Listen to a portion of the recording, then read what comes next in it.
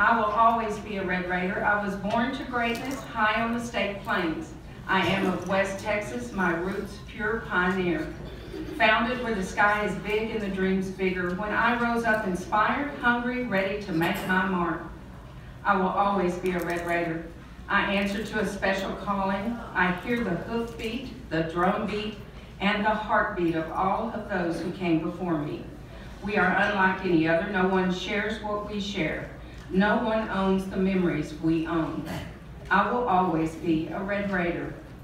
For the doors it opened, for the friendships it forged, for the learning it bestowed, for the lifelong lessons it taught, for the unlimited possibilities that came my way, for the unbreakable bonds of community I treasure. I will always be a Red Raider.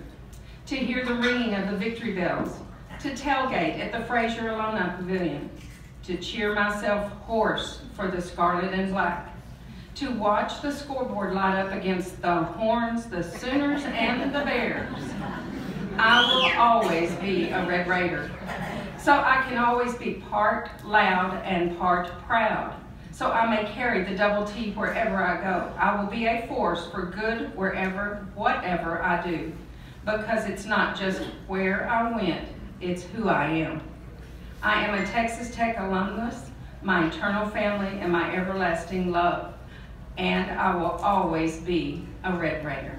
Without you, we wouldn't have a 90th birthday. We wouldn't have a 90th celebration. But we do because of members like you and your membership in supporting our Alumni Association, our staff, so we can also continue to support our university, Texas Tech University, that we have so many great, fond feelings about and of, as was expressed earlier when Peggy was just reading that tribute. Great to be here on this occasion of the 90th anniversary.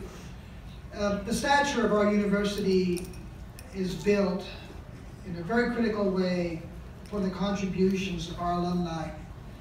I think it's easy to lose sight of the fact that when you see what we accomplished in the last few years, it's easy to diminish or forget where we are today is on the shoulders of all the things that have been accomplished by those alumni. Christina Butts organized meetings with all of our members of our delegation. And as we go from office to office, you hear the praises of Texas Tech. You see many alumni who have a presence on the Hill, and their presence is very significant.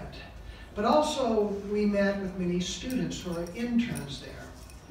And we were in one member's office, and their staff, chief of staff said to us, "What are you doing at Texas Tech that produces these kind of students?" Were you in there?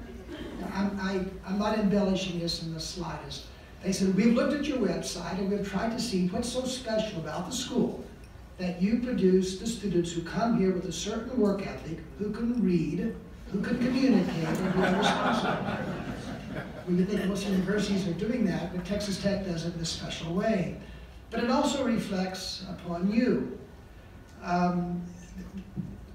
Earlier this week, we were in New York City, where our chamber orchestra and the choir performed at the Lincoln Center. And it was a magical moment. It was every bit the equal of that game in 2008 when Michael Crabtree.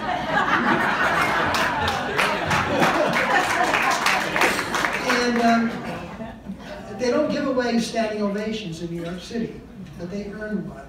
And it was so neat to be standing outside the Lincoln Center on a very large poster, see Texas Tech Symphony and Choir, New York City.